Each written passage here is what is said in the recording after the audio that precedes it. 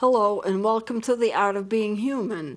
Today I'm going to start a series of segments on diabetes. And this is near and dear to my heart because I am a brittle diabetic taking 5 shots of insulin a day. And millions of people have diabetes. Many people don't even know that they have it. And it's a very serious disease. And we need to cover that because it can affect your personality. It can affect your entire life. And I've been asked by several people to do series on diabetes, and of course I'm very familiar with it. My father died of complications of diabetes. My great-grandmother lost one of her legs due to diabetes, and so it's kind of in the family, both in my mother's side and in my father's side. So just to kind of give you a heads up, if your parents are diabetic, then there's a 50% chance that you are going to be diabetic. It's rather high, but that's what it is, especially if your father is a diabetic. It seems to be more prone if your father is a diabetic that you will have it than if your mother has it. But the general rule of thumb is if your parents are diabetic, either one or both, then there's a 50% chance that you will have it yourself. Now, a lot of people have it and they don't know that they have it. When I was first diagnosed, I had gone to a foot doctor, and every so often I got a foot infection. And I said, you know what? And I'd go back, and he'd say, well, I must have left a little sliver of a nail when I cut your nail, because I was going to a podiatrist regularly. And he would say, I must have left a little sliver of a nail in your skin, and that's why you get your foot infection. And then he'd work with it, and it would heal. And then before I knew it, there was another foot infection. And then before I knew it, there was another foot infection. Well, my doctor was retiring, and another doctor was buying out his practice. So I decided, in order to be able to have a relationship with a doctor, I didn't want to wait. I knew that he was coming a little early. So I made an appointment with him, and I had, sure enough, a foot infection. So he examined me. He says, Pat, I can't let you leave the office like this. You have a terrible foot infection. Well, I'd made an appointment for my podiatrist to go the next day. Then he checked me and he says, do you have any idea what your blood sugar is? It is so high. I didn't have a clue. Now, I knew my father was diabetic and there was diabetes in my family, but it never dawned on me that I would have it too. One of the problems with diabetes is the people who have it just don't expect they're going to get it. If they're feeling good, who thinks, oh, I must be diabetic because my father or my mother is, and I'm feeling great? I did not have a lot of the usual symptoms of thirst and not being able to sleep or being continually tired and stuff like that. I just felt fine. It's just these stupid foot infections, and that is one of the symptoms. Infections that do not heal or frequent infections is a dead giveaway that you can be diabetic, and there are a lot of other symptoms too, and we're going to go into all of that. Well, it is a very serious illness. It can change you. It's a chronic illness. It does not go away, and it gets worse and worse with time.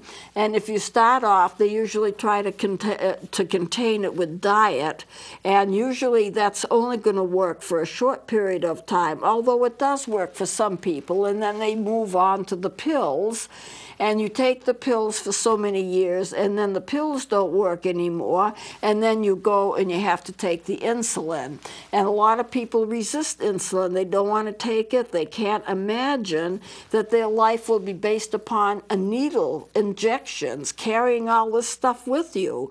And all the time, when I go out or if I'm traveling, I have to have my insulin. I have to have snacks with me. I always have to have syringes. I have to have a blood glucose meter, so you have to check your blood sugar, then you have to base your insulin use depending upon what your blood sugar number is, and it gets to be complicated. It also gets to be irritating. Until you get used to it and it's a regular part of your life, then you don't think about it so much. And I've been diabetic for over 25 years, so for me, I should be used to it. But I still have days when I forget to take my insulin and it doesn't seem natural. Do I have to have a needle?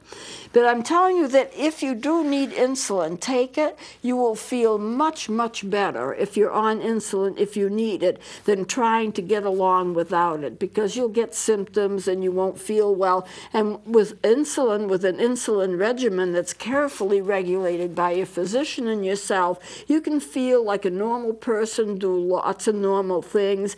You may get tired more easily, but if you have it carefully controlled, you will live a normal lifestyle and you'll be able to live for a good many years. So it's not like the end of the world if you have it, although if you're diagnosed with it, there'll be a period of weeks when you think it's like the end of the world. It does seem to get worse with time. So let's take a look at some of these charts here. Millions of people have diabetes, and many don't know that they have it. It is a dangerous illness. It can cause many, many complications, such as, and we're going to get more into the complications a little later, but just to kind of give you a rundown, your eyes, you can get bleeding in the back wall of the eye, and that can cause blindness.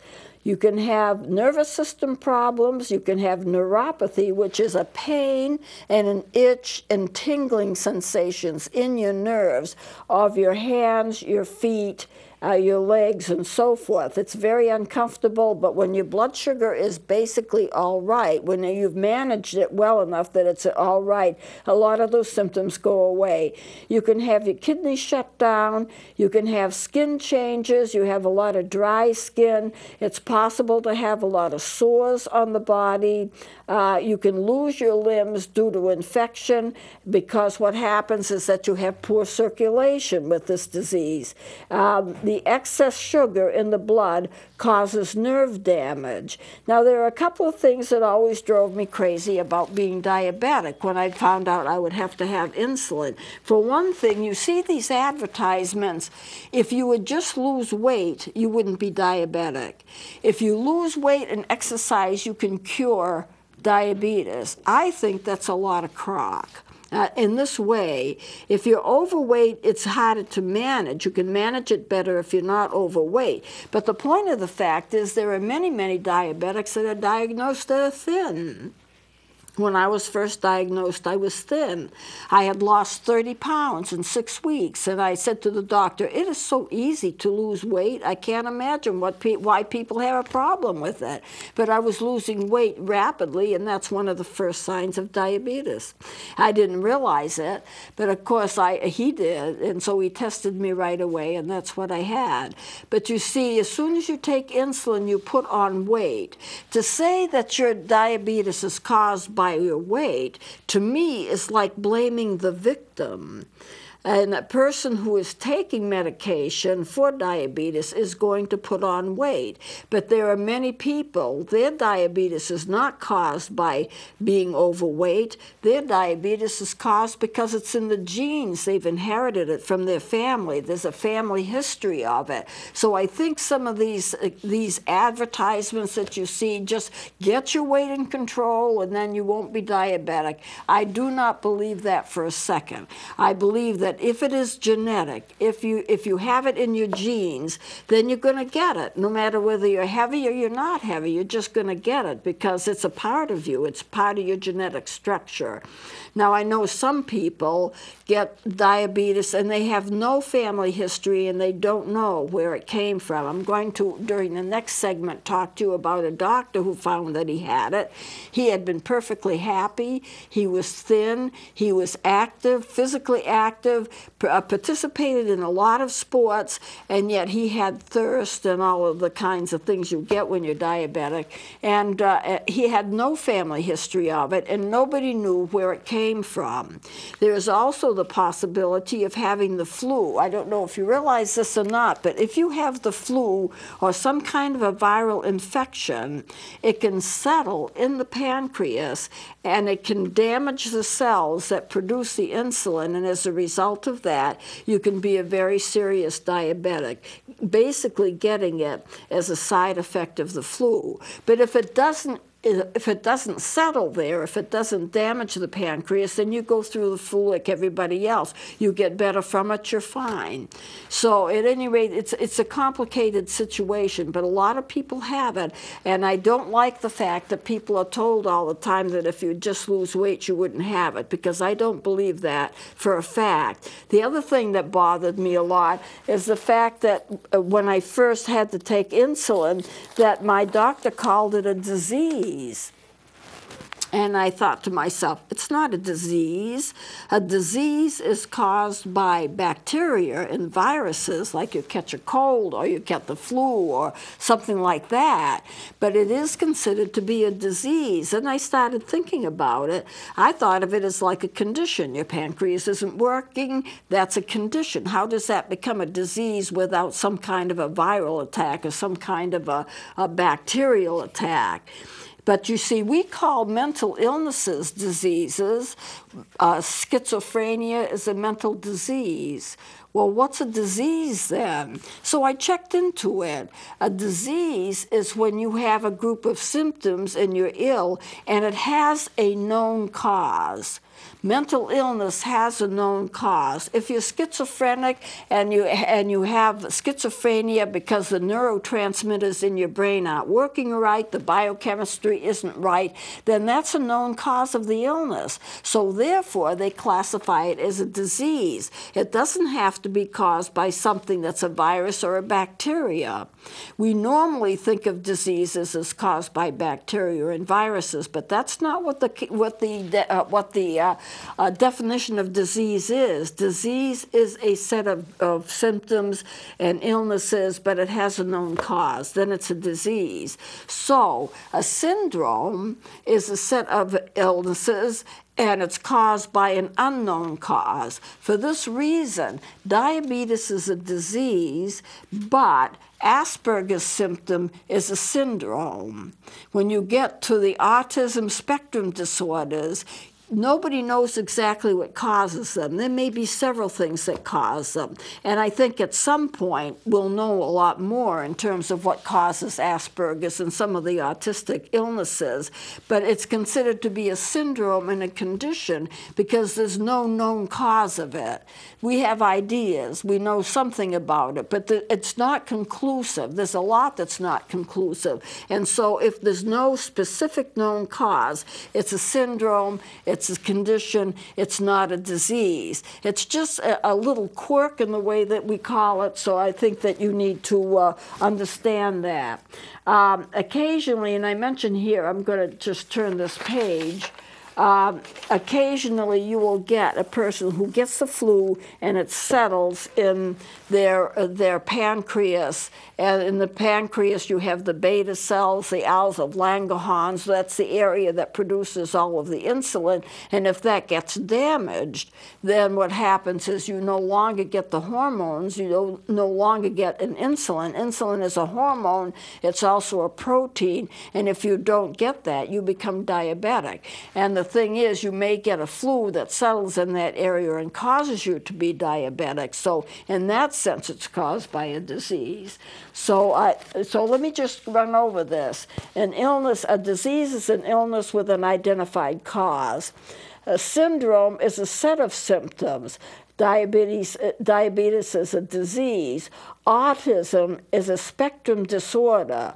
And that's ASD, Autism Spectrum Disorder. That's what it stands for. And it's considered to be a syndrome.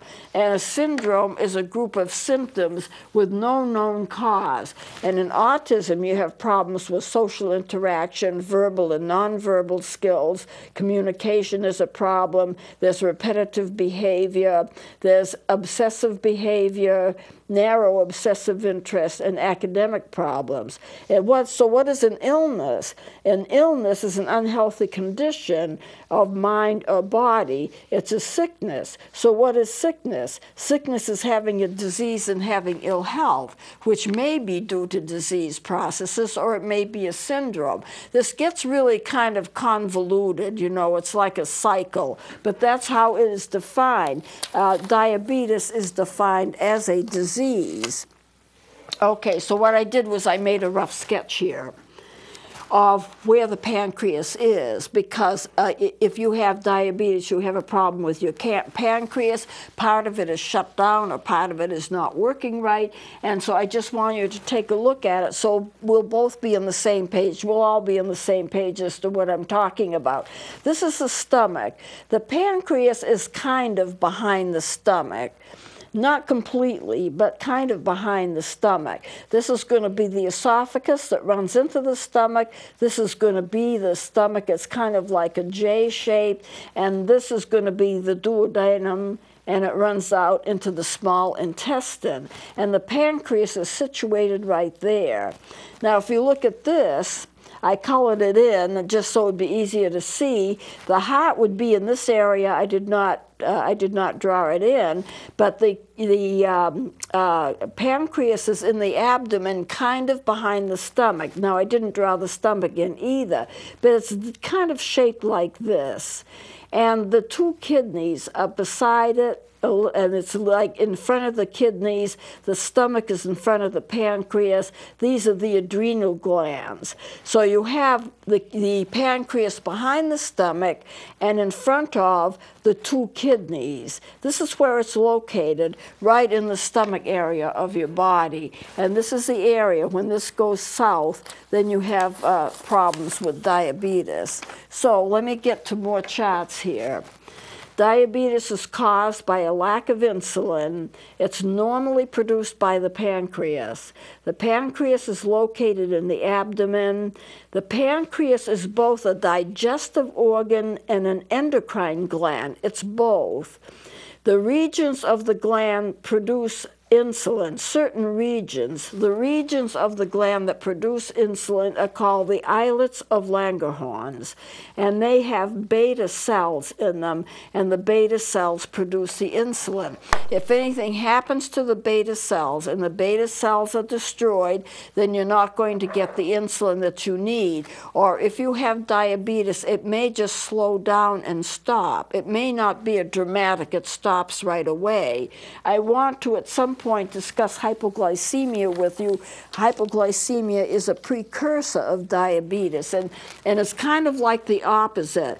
If you have too little insulin, and your blood sugar gets too high, you're diabetic. If you have too much insulin and it uses up the sugar in your system too fast, so your blood sugar drops, and it drops fairly rapidly, that's hypoglycemia. People who take insulin have to be careful because they can get hypoglycemic reactions. If they get too much insulin, they take too much, they don't eat enough, they are doing exercising and it drops, then they will have hypoglycemic episodes even though they are diabetic. And what they have to do is eat and get the blood sugar up. I always have food with me, crackers and candy or whatever, to bring it up. You can get glucose tablets in jars. It's easier to carry. They have them in different flavors, and if your blood sugar gets too low, you chew on a few of those. The problem I find with them, though, is they only have 4 grams of sugar in each little tablet. So you could be chewing quite a few of them before you get a lot of relief. I depend upon Mountain Dew. Right here's my Mountain Dew. And if I crash, a few swigs of that, and you're back on top again. So you have to have a source of sweets if you're going to crash. I don't go anywhere without having a source of sweets, because you can, if you're brittle, you can go down quick. You can really crash quickly, and then all you have to do is drink whatever you drink, and you will get back up again. So the pancreas does more, though, than just create insulin. It keeps a steady flow of sugar or glucose in the blood. And it also helps in digestion. There are a number of digestive hormones that the pancreas secretes, so it's not just the insulin. it's an enzyme. You have digestive enzyme. An enzyme is a protein that's produced by cells that cause biological reactions to occur. So it's like a catalyst. A catalyst in chemistry, a catalyst is a substance that causes chemical reactions to occur. Well, in a way, the enzymes that come from the pancreas are catalysts to make digestion occur. The pancreas keeps a level amount of sugar in the blood, and it also takes care of digestion, and it also does the insulin. So it really is a multi-purpose organ, very important organ. The liver also releases sugar, and I'll explain this, and then I'm going to close here. We'll go on with it next time. A lot of people have what's known as a dawn phenomena. They get up in the morning, they haven't eaten anything, they check their blood sugar, and it's sky high. And they'll go to their doctor and they'll say, how could it be high? I haven't even eaten. I haven't eaten since last night. And the doctor will explain to them that the liver can sense when your blood sugar is too low. And so it starts pumping sugar into your bloodstream. Or glucose is the right word for it. I've been calling it sugar. It's easy to understand, but it's really glucose. It pumps this glucose into your blood and gets your blood sugar way up. The problem is it doesn't know when to quit. Normally, the pancreas would stop it. But if the pancreas isn't working, then the pancreas can't stop it. So it keeps pumping the old sugar in your system and gets your blood sugar very, very high, and you haven't even eaten. So if you are a diabetic, and sometimes you have real high sugar, and there doesn't seem to be any explanation for it in terms of what you've eaten or what you've done, then it may well be that you are experiencing the liver putting sugar in your system because it senses that you're too low, and it's doing it on its own, but it just can't quit on its own. It doesn't have that ability to know, and it can't do it. Normally the pancreas would. So that's the dawn phenomena. It happens a lot in the morning. Now, we only have just a very short period of time left, so I think I'm going to close it here. We will next time continue with diabetes, and I will explain a lot more to you than I've explained today. It's interesting. It's a difficult disease. Millions of people have it. It can really do things with your personality and with your mood and how you adjust to things. And so it is something that we really need to look into. Plus, I've had several people ask me to do it, and I was planning to do it anyway. So we'll continue with this next time. Please join me then.